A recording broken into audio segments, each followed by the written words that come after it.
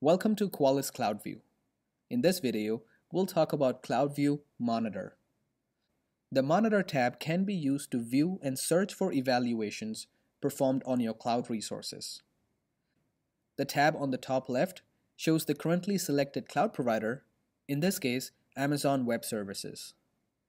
Over here, you can see total evaluations performed, how many have passed, and how many have failed.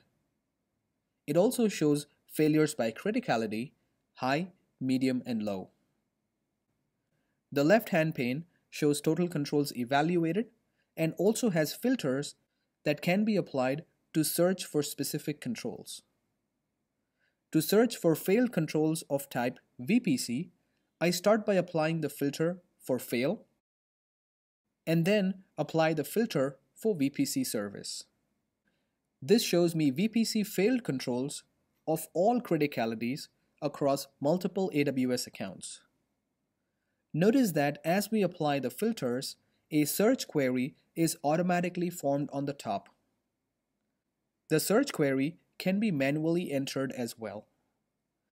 For example, to view all failed controls in the Mumbai region, I start with the query string for control result and then nest it with another query for the region, in this case Mumbai.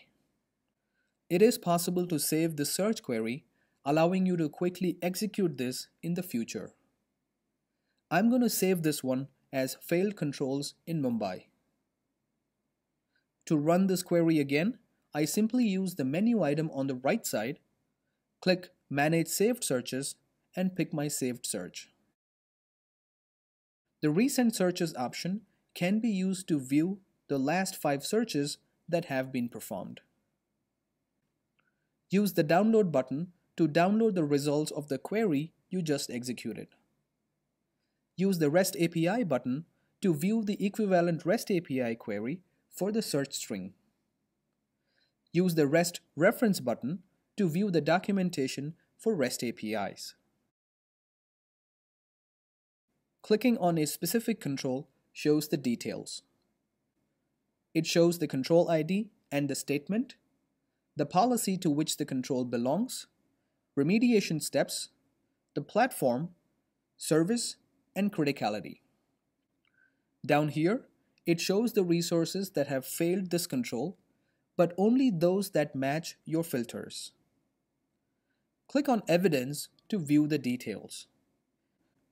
This shows the last evaluation date and time, and the attributes and value of that resource that causes the control to fail. You may also choose to view this from within the AWS console using this option, View in AWS Console. Click on Remediation Steps to know how this control failure can be remediated. Once the changes have been made, click Reevaluate to update the control evaluation status. Thank you for watching this video on Qualys CloudView.